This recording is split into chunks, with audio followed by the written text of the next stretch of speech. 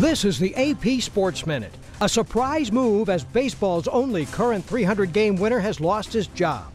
Tom Glavine has been released by the Braves just when it appeared he was ready to return to the game from shoulder and elbow surgery. He announced he was ready to pitch again when he was stunned by the announcement. The man who could be baseball's next 300-game winner didn't get his chance on Wednesday night.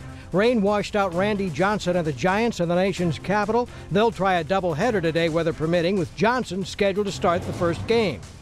Kentucky Derby winner Mind That Bird is the favorite in the Belmont Stakes, and rider Calvin Burrell could be the first jockey to win the Triple Crown on different horses after riding Mind That Bird in the Derby and Rachel Alexander in the Preakness.